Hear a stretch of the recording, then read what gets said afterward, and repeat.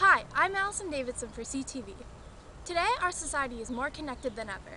With the push of a button, we now have the luxury of instant communication.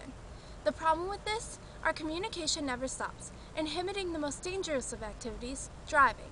Texting and driving has become one of the biggest problems among drivers young and old. So today we are here to see how these young people feel about texting and driving. Is it safe, dangerous, and how would they feel if South Carolina had a law against texting and driving? How do you feel about texting and driving? Do it all the time and I love it. How would you feel if South Carolina had a law against texting and driving? Well, I'm from California, so they already do. It sucks because I've gotten several tickets for it. How do you feel about texting and driving? I don't text and drive because it's dangerous. I'm afraid I'll get in an accident. It's true. How would you feel if South Carolina had a law against texting and driving? I think it would be smart because you never know what other people are doing in the car. How do you feel about texting and driving?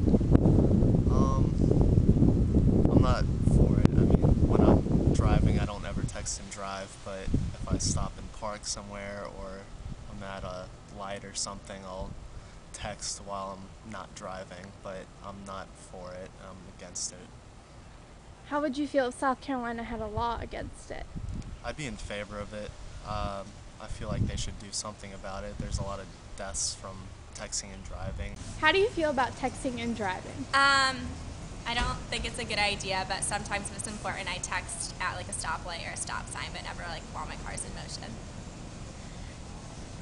How would you feel if South Carolina had a law against texting and driving? I think it'd be a really good idea, but I think it'd be really hard to enforce because, I mean, you could be doing anything in your car. How do you feel about texting and driving? I do it a lot, but it's probably not a good thing.